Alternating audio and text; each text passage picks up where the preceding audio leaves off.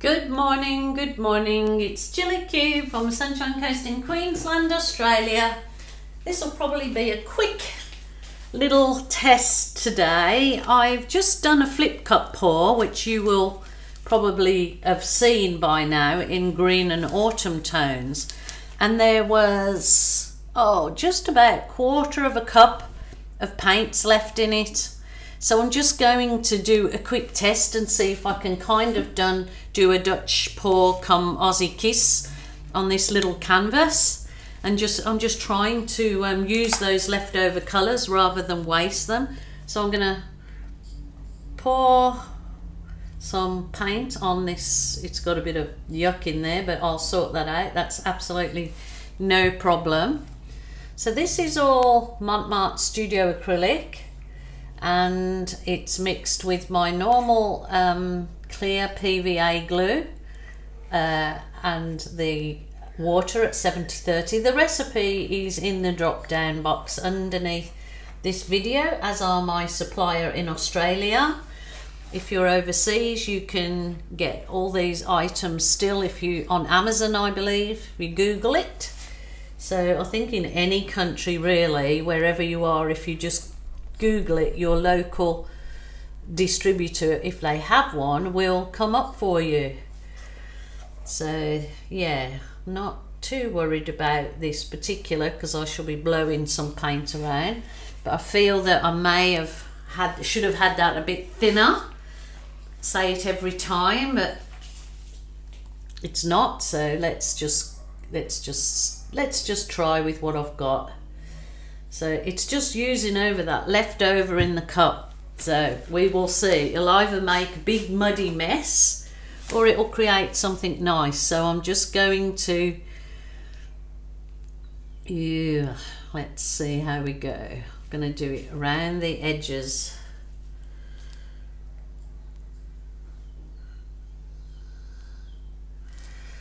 I might just get a bit of my gold, because this is nice browny tones. I'm just to get a bit of the Mont gold in the pre-made pouring paint to see if I can put some further up. I did this the other day and it sort of ended up framing the coming right on the peripherals, the very edges, and it sort of then created this nice gold rim on the edges.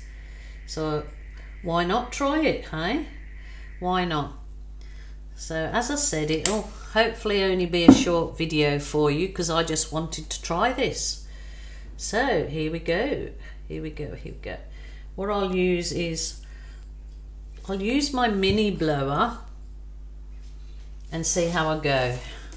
If I can't get the results with the mini blower, I'll go to my hairdryer. So I've just got to show you. The mini blower has a little USB thingy, duva, port, whatever you call them. And this is the cute little mini blower. Now they sell these at Capriole Shabby Chic, and I believe you can get them overseas on Amazon.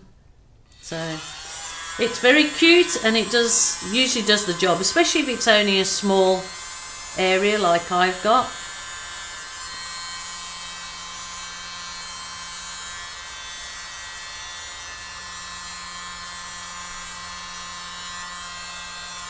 I'm going to go back that way. So there was a lot of brown in this anyway, because the previous pour I did was an autumn pour, so that's where all this brown is coming from.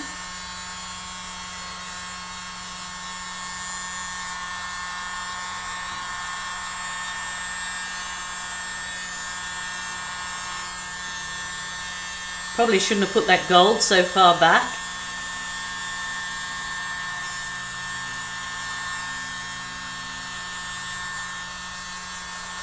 So yeah, the brown isn't because it's gone muddy. The brown was actually in the previous paint that I used.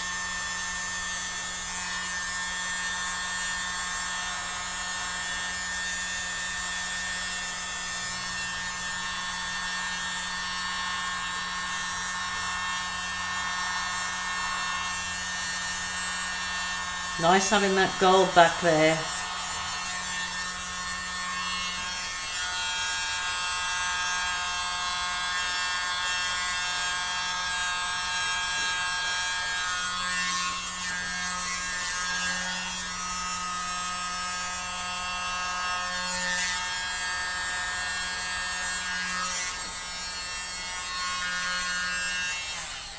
I think I might put a bit more gold down here. Just see how it goes. Oh, because it was, yeah, supposed to be an autumn pour, the previous one.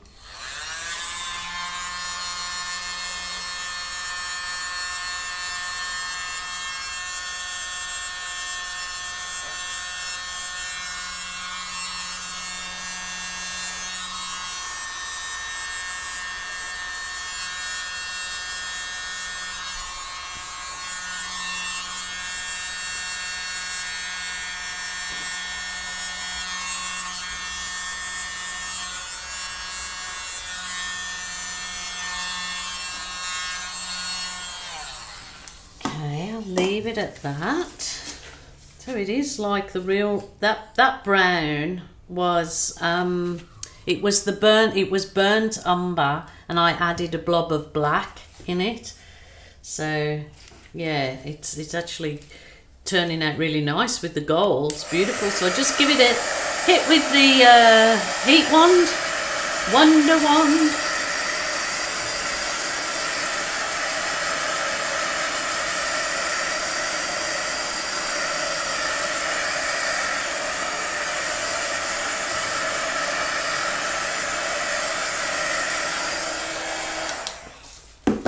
Good, heat good. Just gonna give a little bit of a blowout.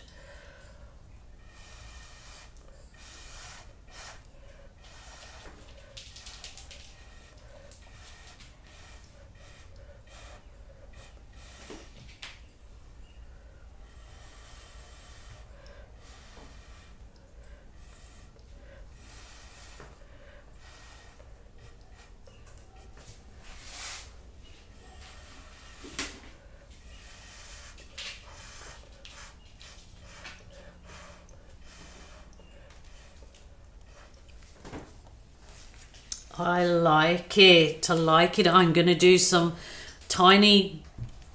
So I told you I was doing a kiss and blow. Kiss and blow. So I'm going to do my tiny little balloon. Well, it's just an ordinary sized balloon that I just put over the head of the tap and fill it with a bit of water so it gives it that bit of weight.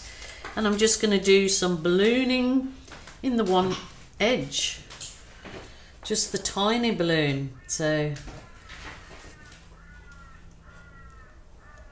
it's probably best if you wait for, you know, 15-20 minutes at least before you start ballooning, if you've got a lot of paint on your canvas, because it just gives it that extra time for the paint to absorb into the canvas, and you get better results with your balloon.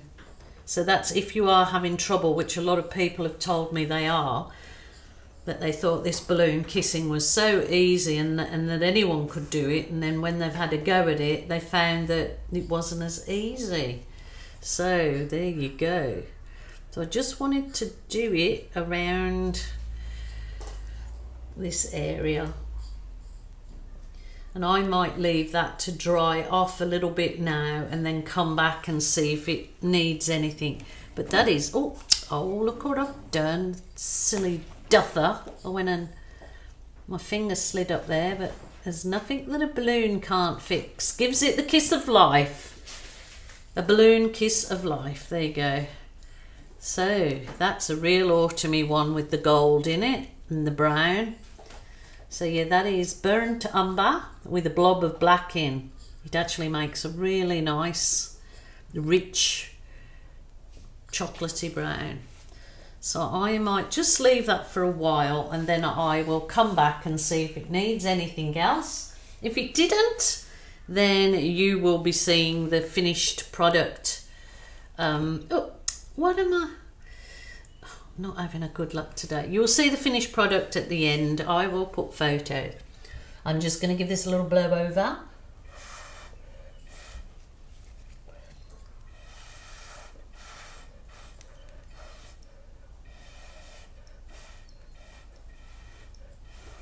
I love how that gold's shining through there, just a bit through it. That's lovely actually, I like it.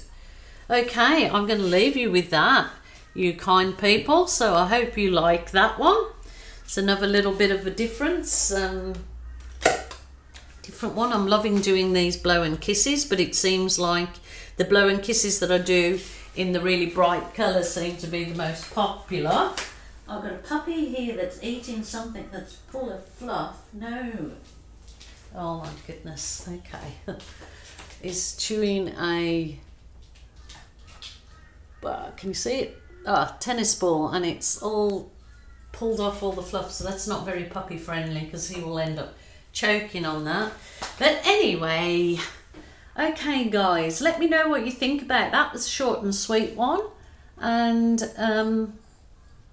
yeah, it's a real nice autumny one. That would look absolutely beautiful with a gold floating flame.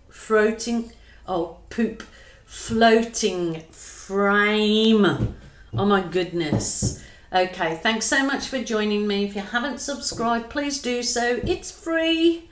Until next time, bye for now.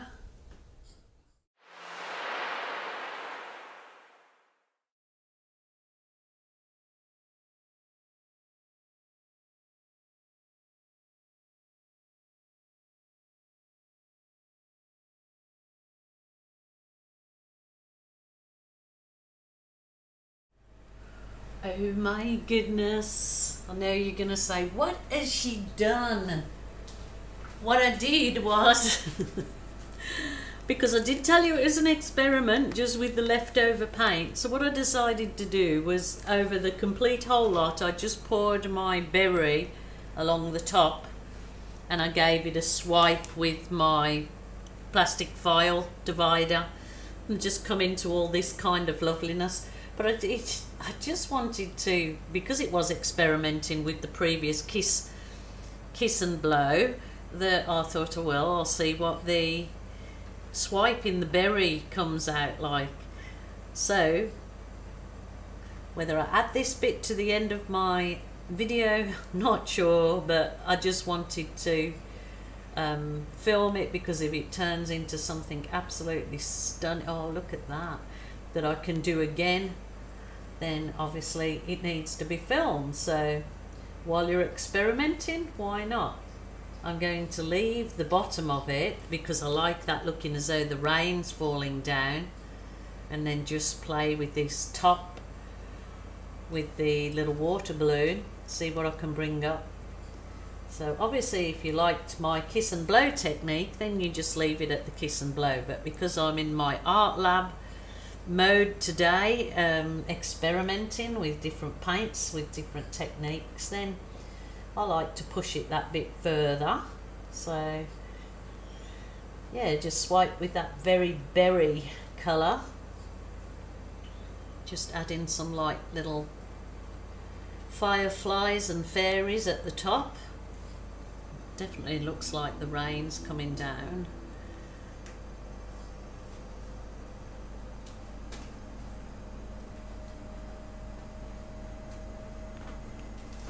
So just bear with me, but I really like this now. So I've kind of turned something into, I did like it, but I liking this so much better. It's really pretty. So I don't know whether you could get it to turn out the same if I didn't do it the same with the blowing beforehand or not, but that's turned out quite pretty. I don't like, and I'm not sure why this is happening, because I'm only putting 2 small drops these holes. I mean, they kind of look okay, but what I would normally do with that is wait till it dries off a bit and then just give it this tiny water balloon kiss in those big kind of holes. So I'll come back and see that's probably a bit too wet to do it. The paint's a bit too wet to, but I just don't like those blobs very much, so I didn't want to go further into the canvas with the balloon kissing, but I don't like those blobs, so I have to change them, and that's how it goes. It's, remember, your art room, your rules, your way. So that's turned into quite a nice little piece actually. These, I'll have to give you some close-ups, so wait for the photos at the end, because they're really pretty effects in there. So there you go, there you go. I'm happier with that than I was the previous, but how's that you can get two completely different looking paws out of one sort of canvas, or one, you know, one way you were going, and then you just take it in another direction if you're not happy with it. So there you go. Thank you so much again for joining me. Wait for the photos at the end and I'll give you some close-ups.